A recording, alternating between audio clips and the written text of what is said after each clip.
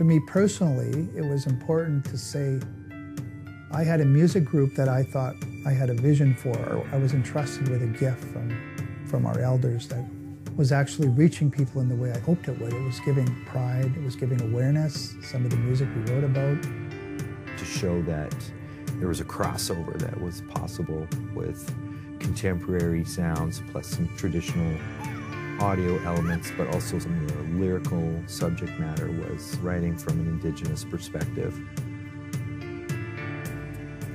Much of the music that Eagle and Hawk put together over the years was really about saying, we have a valid point of view about all of these things, and here it is, and listen to it, and at the same time, enjoy the music.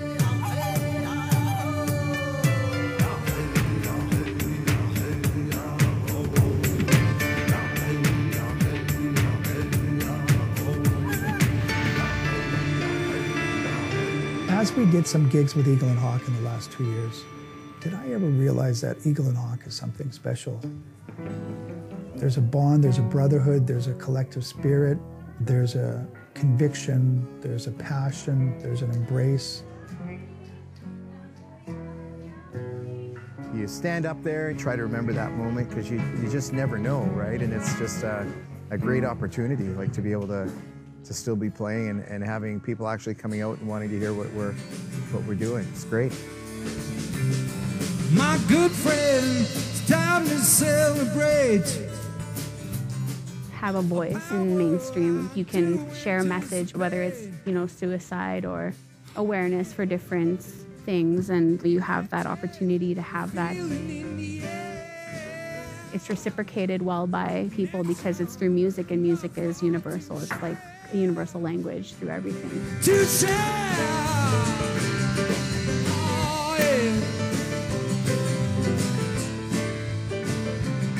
Oh, yeah. In 2017, we got asked to be part of a Canada 150 train, which was kind of ironic because, it's Canada 150, but we did it. I wanted to have that Indigenous voice part of Canada 150. And I'll tell you, we brought the Indigenous theme again to these Canadians. I see red, the color of my face. 20 years is a long time for an unsigned band to be able to continue to tour.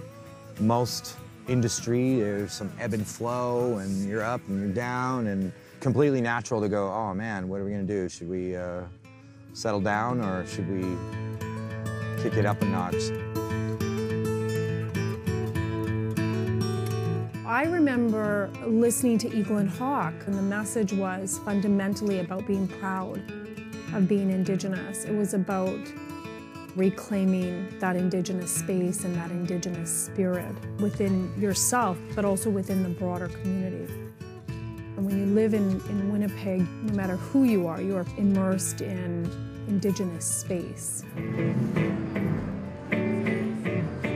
Here we are, Canada Day, the Forks, the Odena Circle, actually, the historic meeting place of Indigenous people for hundreds and thousands of years. We like to think Winnipeg is really the center of Turtle Island, which is North America. So a lot of the changes have started right here at the Forks. I started thinking older artists can put out albums, and I still have the guys in the band, Jay and Spatch. Eagle and Hawk has got a voice. With my sisters and brothers,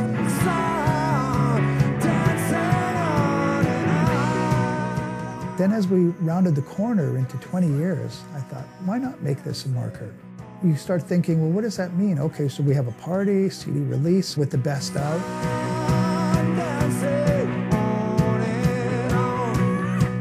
I've known Eagle and Hawk for a long time. The particular thing of Canada is that we all have roots, but we blend those roots very easily. We're not slavishly faithful to the style of music we emulate. Canadian audiences are very open to hybrids, to blends, to whatever anybody wants to do with the music. And that's, I think, a good thing. Very special treat. Please put your hands together for our very good friend, Mr. Brian Klein. I think my first takeaway was like, whoa. Like, they had this energy, they had this urgency, and it reminded me of what was happening in the punk movement of the latter part of the 70s. When I listen to a band, I want to hear something that touches me emotionally, that can take me somewhere. And I was touched emotionally when I saw Eagle and Hawk.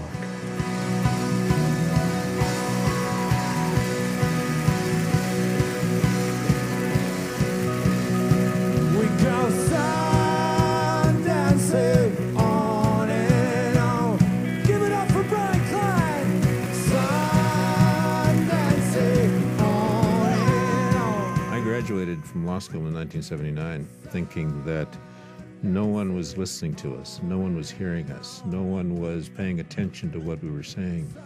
We had so much to say, and we had such a need to be heard. How were we going to get our voices heard?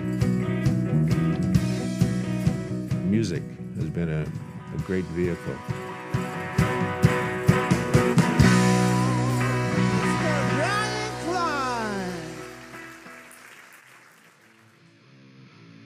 You know, growing up, I found myself in North Kelowna with non-Indigenous friends, and they kind of liked me for who I was. I was just a regular kid.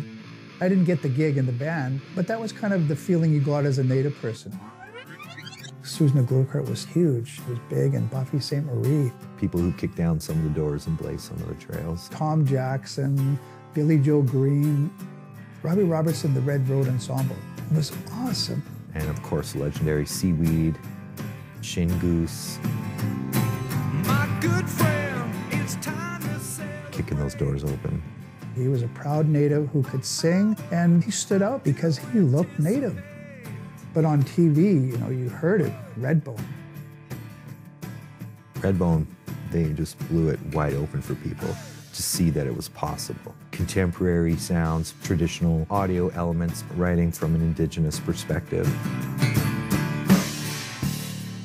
I was in a band, I didn't want to be in it anymore. And they said, what are you going to do? And I said, well, I'm going to start an Aboriginal band.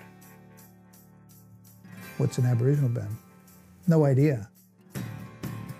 I'm trying to put the red lens through my spirit, in a sense, through my eyes to see where that would take me. At a club downtown, and there's this young, good-looking guy, Troy Westwood. He's, hey, that's the football player. And he gets up to sing with a friend of mine's band, Shake Naked. He was like kind of a Native American Jim Morrison, CFL All-Star, right? I met Vince Fontaine, and we started talking about music, and we had sort of a shared vision of the vibe and the feel that we wanted to create musically. It was a really beautiful thing to tap into. The first song we wrote was kind of a Led Zeppelin acoustic guitar riff, was Eagle and Hawk Are My Brothers. Eagle and Hawk are my brothers, up above where in your eyes. Melding traditional rock and folk type of vibe with First Nation sounds and freedom and strength to it, and just a lot of unknown. In the sky our eyes see all, we cry out to the souls below. If you let us help. Because of the inclusion of Troy Westwood at the beginning, was the fact that this was a group that came together to bring non-Indigenous and Indigenous people together, the Eagle and the Hawk. Maybe not pioneering, but there weren't very many people at that point in time doing it. Was fusing the sounds and the elements. So it was almost like we were on the cusp of introducing a new genre of sorts. This was on the heels of things like Oka, Climate, Mother Earth. These were things that were coming up through the Indigenous voice.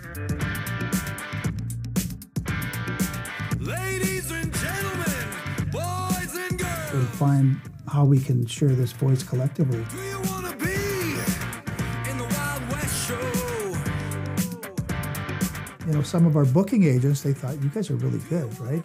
So let's put you into the non-Indigenous bars. It's like, I don't know if folks had ever seen top 40 A-circuit band that was all Native fellows. All of a sudden, this door opened to me to start going to Europe. And we had a tour, and then we had a CD release opportunity with a distributor.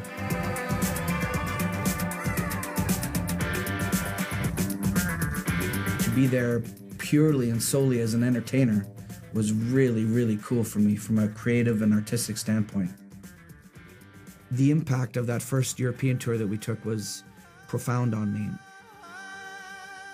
June rolls around of '97, and Troy calls me up and says, well, training camp starts. I can't really, that's it. You know, there was a fork there. Would have stayed with Eagle and Hawk and left football behind, and it was one thing. And then the dream of playing for my hometown team, the Bombers, too, was also really big. In the meantime, Jody Gaskin was touring in Europe and said, hey, Vince, you want to come play guitar for me? So I was like, yeah, I'll come to Europe in '97. Why not? 21 shows in 25 days in November of 1997. Jody knew, I think, that he had his music vision and he had his own product, and I still wanted to do the Eagle and Hawk, whatever that meant. Which I started feeling like Eagle and Hawk was like an entrusted vision, and it would become a vehicle, almost like a car. I was in the front seat and I had the keys to drive, and who wants to sit in the front? Vince was looking for a singer to go on one tour of Europe. And really, it was like dipping a toe in the water. I'm just going to try to fill Troy's shoes for this tour. My first 3 years of the band, there was always another little tour coming up. From Paris to Zurich to Berlin to Warsaw, and you name it. I never seen folks come out and want to be an Indian. Never saw that in my life. It was incredible. Dressed in full regalia, right? Leathers and feathers, looking at us, going, what's this, you know? They had this huge teepee set up, and I was like, a teepee set up in Zurich, Switzerland? It was like, okay, sure. Not only are you deconstructing ideas at home, you're also doing it in Europe, right?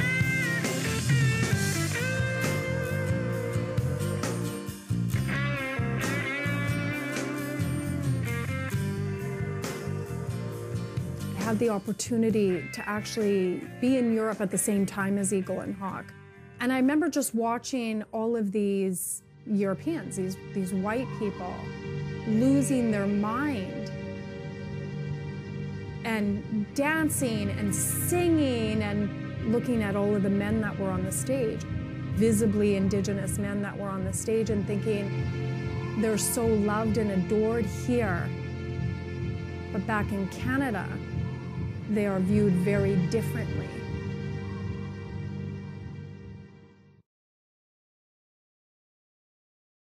Can't get to the salon? You can still look and feel your best with Finishing Touch Flawless Brows, the precision hair remover that painlessly sweeps away unwanted brow hair. No redness or irritation. Salon-style results at home. Available at fine retailers everywhere.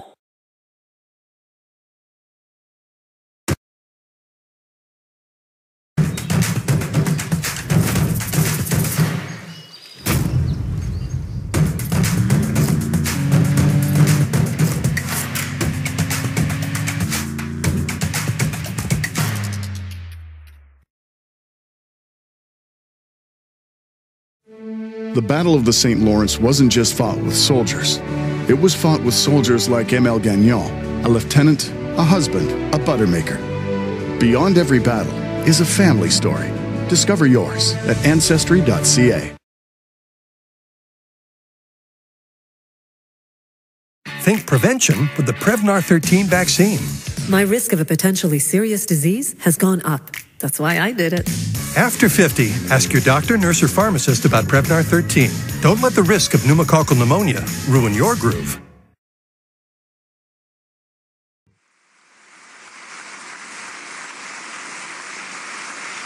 Mr. Speaker, I stand before you today to offer an apology to former students of Indian residential schools. The apology was huge. When Truth and Reconciliation came out as a conversation and an issue, people were more and more aware that Native people, Indigenous people were present in Canada. In the report of the Truth and Reconciliation Commission, which I chaired, we wrote about reconciliation being the development of a mutually respectful relationship between Indigenous and non-Indigenous people. But we also said that before we can have a mutually respectful relationship, we must first recognize the importance of giving to young Indigenous people their sense of self-respect.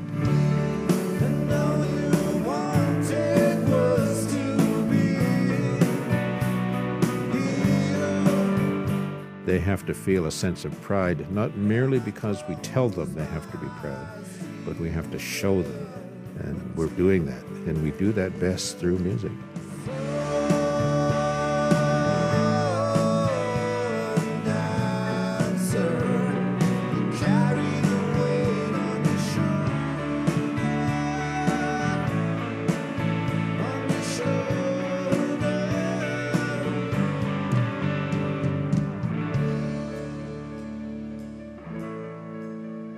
We now have this population of young people who are feeling a sense of not just pride about the reality of their past, but also a sense of responsibility to that past, which is carrying the weight on their shoulders, as the song talked about.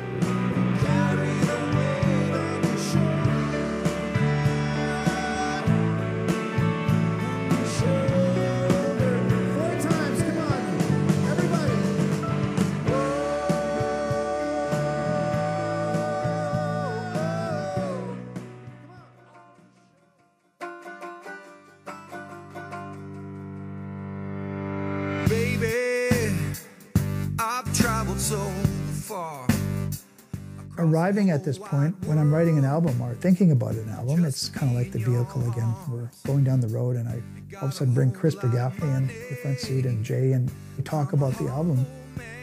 I start talking about some ideas and themes. The album that we're going to write is about liberty. The discussion on what freedom is. Freedom is such a big word. And it's also, in a sense, from the I See Red perspective, coming the whole wave of people. We have so many discussions about immigration and freedom. She's not afraid to take her throne. No. It's just reminding people that, hey, everybody came through the gate, the portal to the new world, the new dream, the American dream. But the Native American folks were already there, being the entrusted caretakers of the land.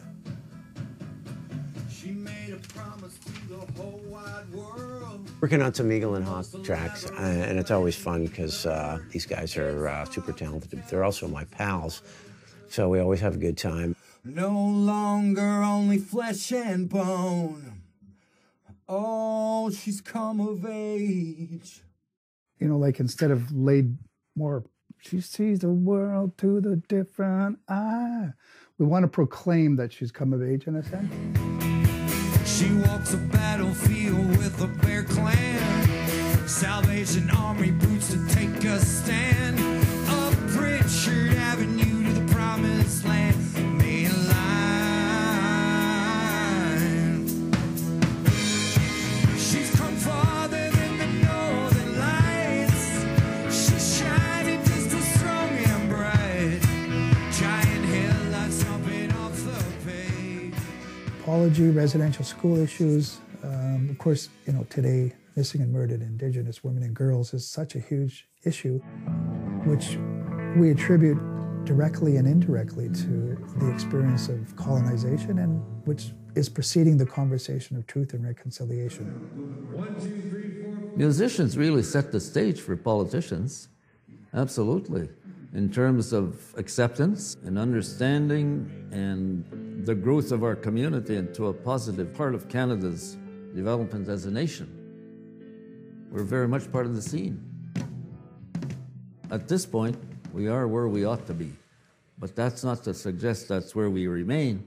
There's still all kinds of opportunities for growth, meaning we have to encourage and support young people, and there are many.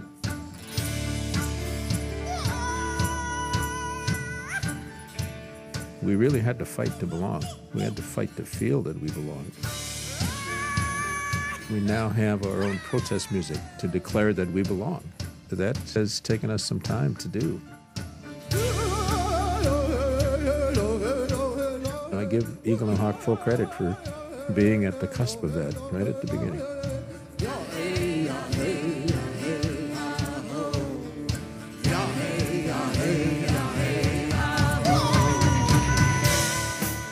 An opportunity for our people, for youth, for elders to actually see themselves reflected in music that was being played on the radio, that you could buy CDs, that you could see in concerts, that you could see at Treaty Days, that you could see on Canada Day.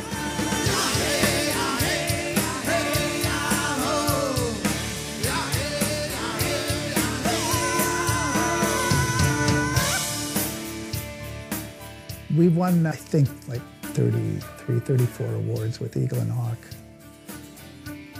I started realizing winning an award or getting a nomination is just like putting a little fuel in the tank and never taken for granted.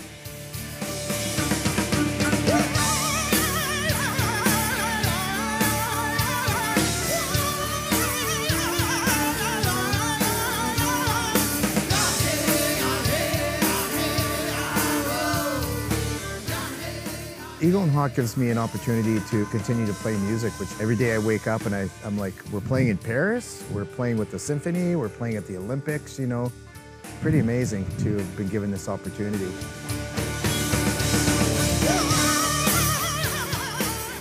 Much like sort of the society we live in, right? The music and the artist community, there's all kinds of individuals out there that have these wonderful gifts. And Vince is just quick to bring someone into the circle that can contribute and do something positive to the body of Eagle and Hawk. Lots of non-Indigenous members, we've had lots of Indigenous members, and it just kind of became this real cool family. There's something truly special, important, and sacred there that a lot of people could benefit from to come to a deeper understanding of, and how far that has traveled is magnificent, but there is a long, long way to go still. Can't be an easy journey when you are among the first in that realm. It can't be an easy journey. It's a bit of a in-your-face sort of thing, saying, you have ignored us all these years and look what we have. Look what you don't know about. And it's something that would have made you a better person if you had only listened.